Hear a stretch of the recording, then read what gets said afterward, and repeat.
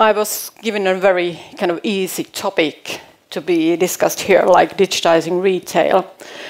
And the truth is that retail has been almost the same for the past 200 years. So we have been buying goods in the decent prices and trying to sell them out in a little bit kind of a higher price. And now everything is changing.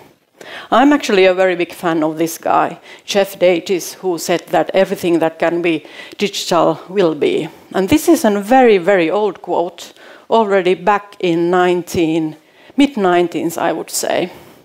And I started my digital journey like late 1990s.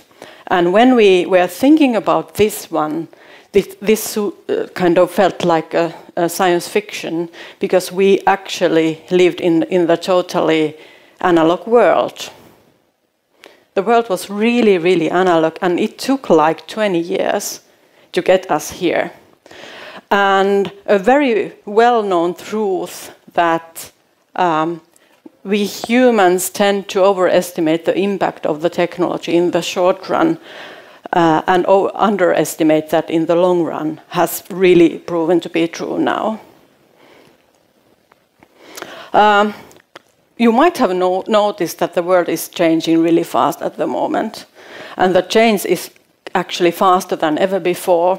But on the other hand, the change won't be tomorrow or in the future as slow as it is today. So this is kind of your slowest day in the change so far. And what is driving the change? I really believe that the digital technology is driving the change.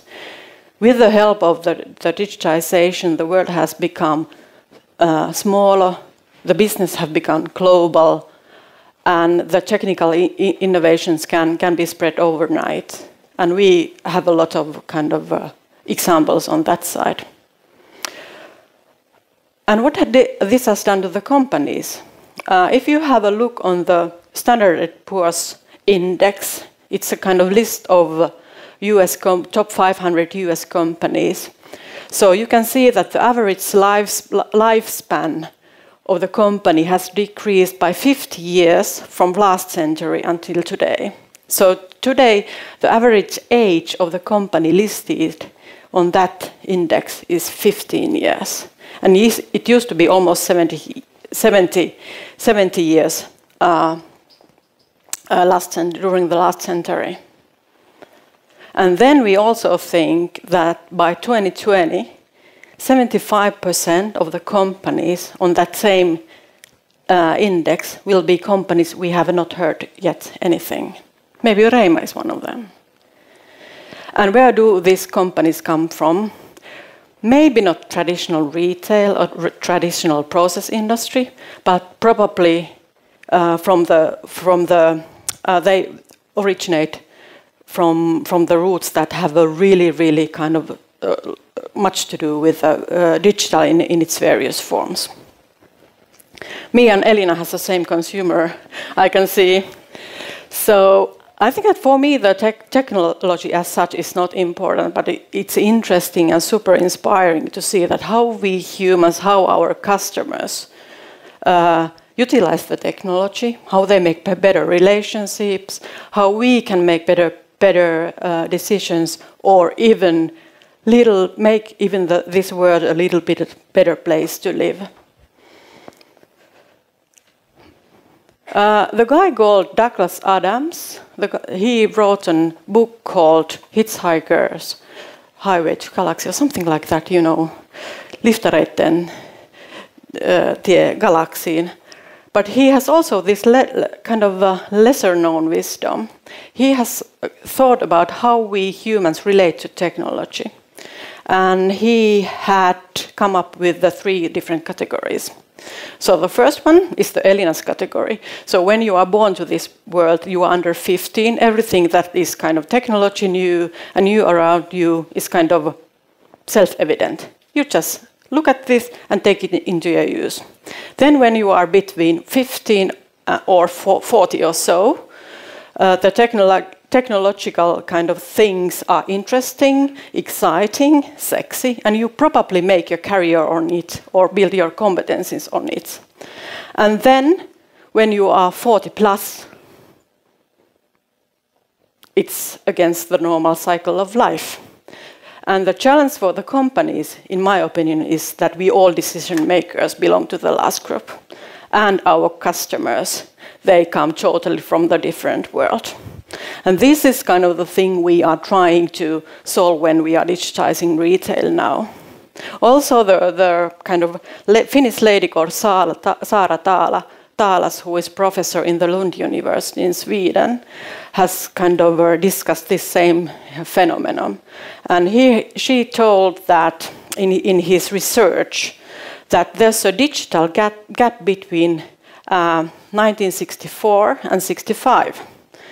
And if you are kind of born 1964 or older, you are on the wrong side of the gap, if we are talking about the kind of understanding and adapting digital stuff. And if you are younger, you still have some hope, even though you have a lot of work to be done. When we are usually talking about the kind of digitizing retail, the discussion very often starts with the e-commerce. But for us, the kind of e-commerce is only the tip of the iceberg. Digitization impacts everything what we do, every process, every function. It has something to do with marketing, sales, data, how we are working. And maybe the biggest thing of all is that it changes organizational culture. And let's discuss these topics in the following. A modern store. We have thousands of physical stores. But for us, the modern store is a kind of physical store plus all the digital services around it. And evidently, it's super important that we win the client streams from both worlds.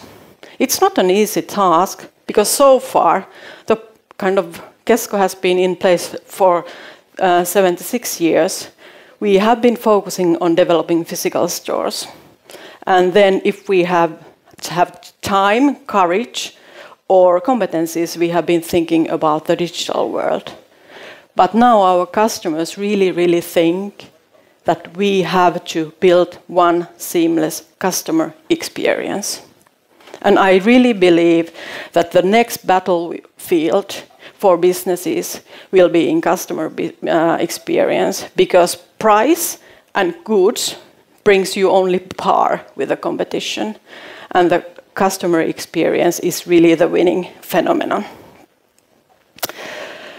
What the digitization has done, Elina told about putting the children in the focus. We had to put the customer in the focus.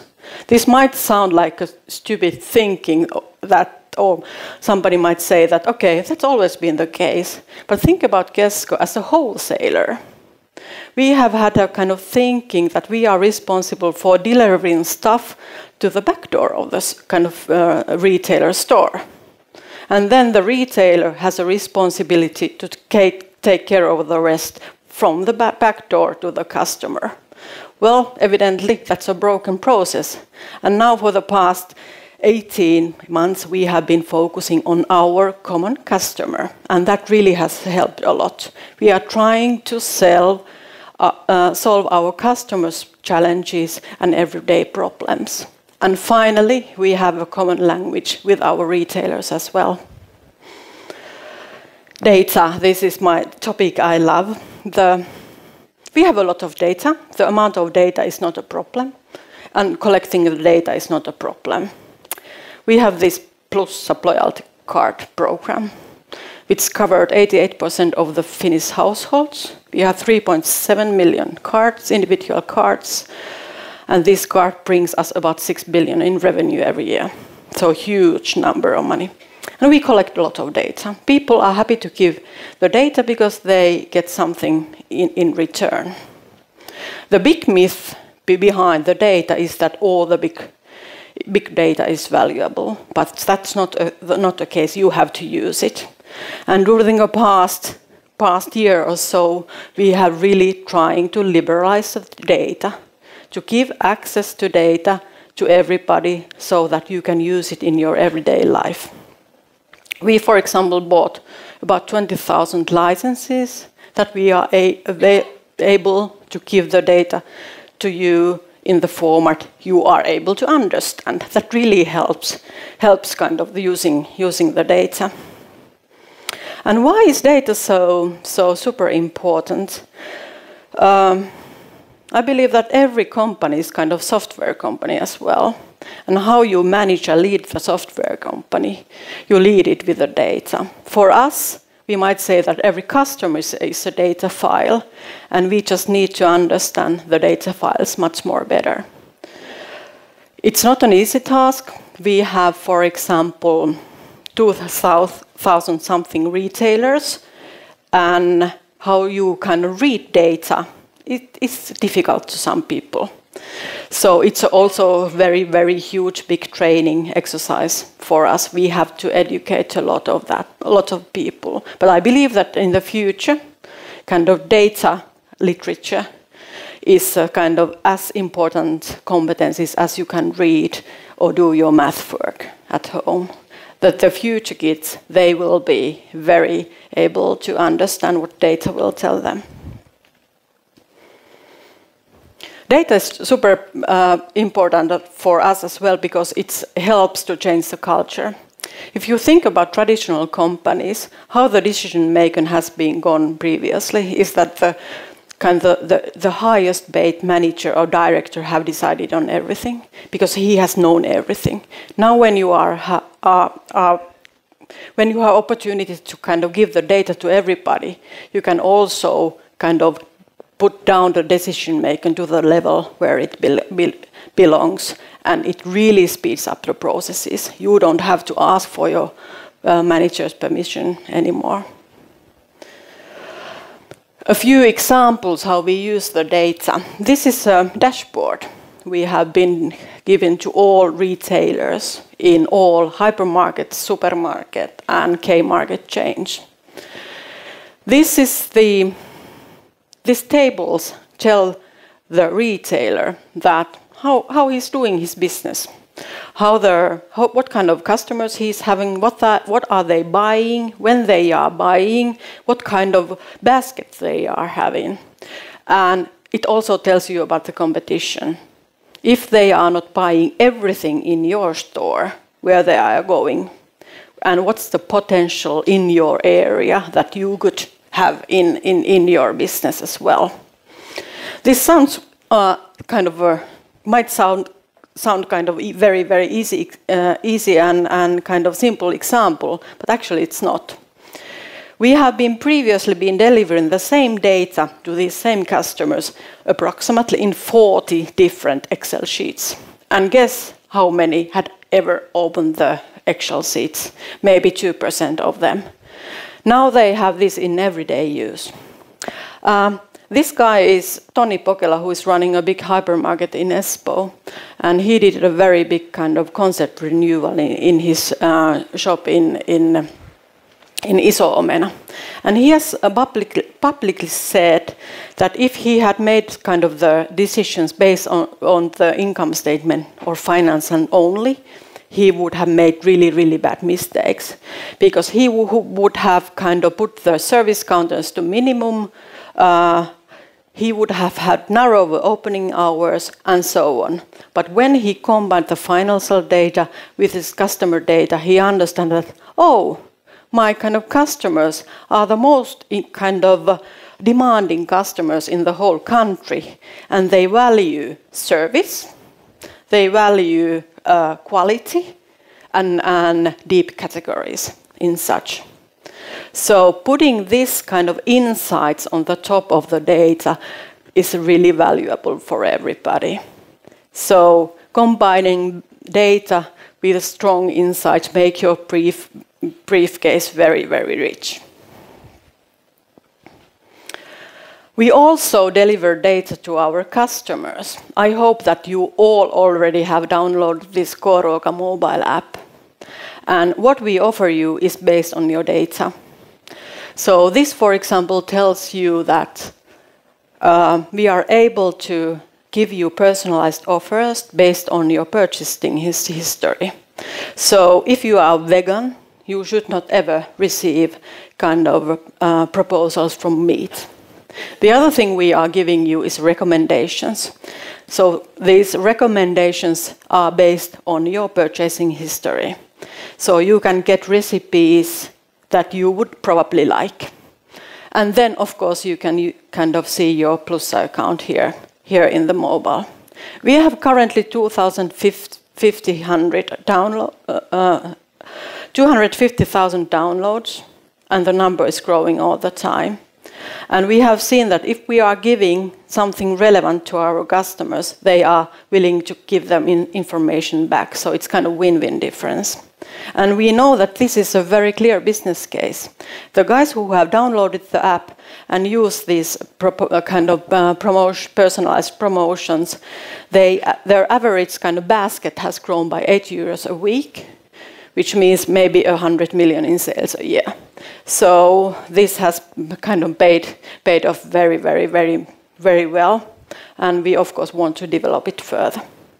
So data to our customers and data to our retailers.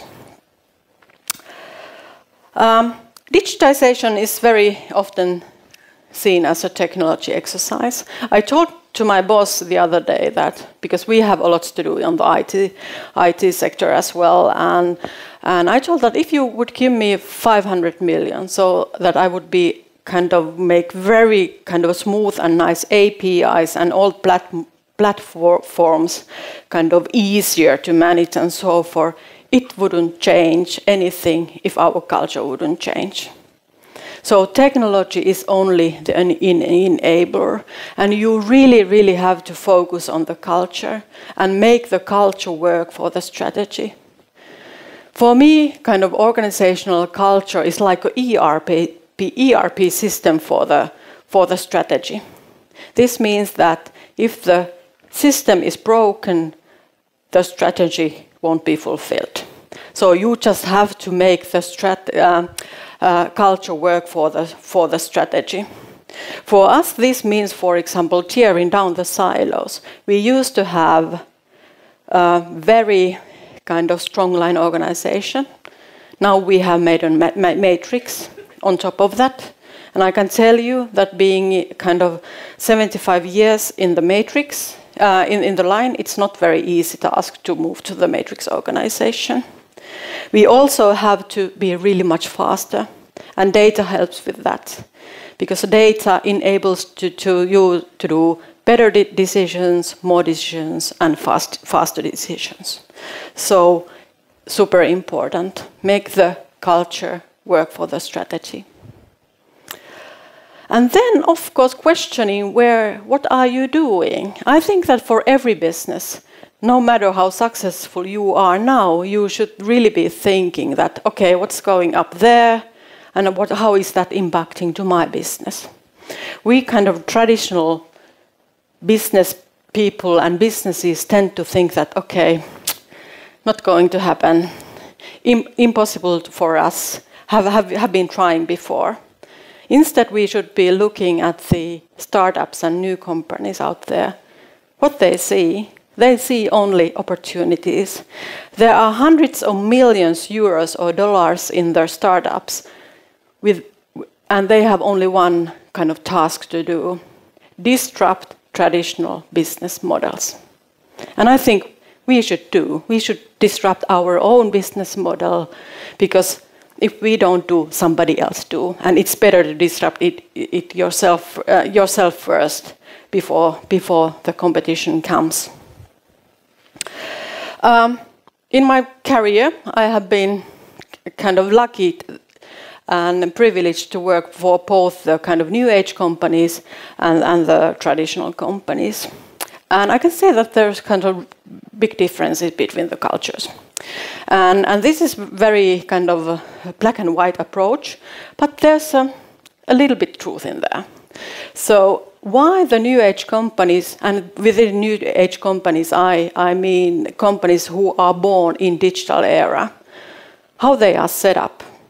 They are set up to be very flat, flexible, fast. Their ambition levels is totally in the other planet compared to traditional companies. They are looking for the big growth from exponential growth. They are not looking for the 0 point something market share growth. They really think that where they can build a bigger business than the existing one now. And the kind of the look is also not in the present, it's in the future. And I think that traditional companies should learn from the new age companies because we are living in the same competitive environment still. And remember also the Standard & Poor listings. Where do these kind of big new companies come from? Probably from this heritage. About the change, nobody knows about tomorrow. We know that it will be different. And as in the kind of the previous presentation showed us, there will be new jobs. Some will go away. But I also believe that it gives us a huge opportunities to do something more meaningful, to put our kind of expertise somewhere where there is a more value add. In the retail perspective, there will be lesser sales force. If you think about if you are in the store, physical store, where are the most people? They are at the checkouts, at the cashier. And it's kind of, no-brainer to think that why somebody is lifting the stuff to the counter and then somebody is kind of scanning it and then you are getting it back to the basket. So it definitely will change. This is something which will happen. We have a kind of endless computing power around us. And the computing power will do something to the mental power that the steam engine did for muscle power 4 decades ago. And this is a good thing, in my opinion. So it will bring more prosperity to the world, more well-being to all of us, and also we are able to use our skill to something better, what it really, as I said, brings a value add. But still, it's really early morning on the web, ladies and gentlemen. It's been told that only 1% what is possible to be done is done, and there's still 99% available for us to get fixed.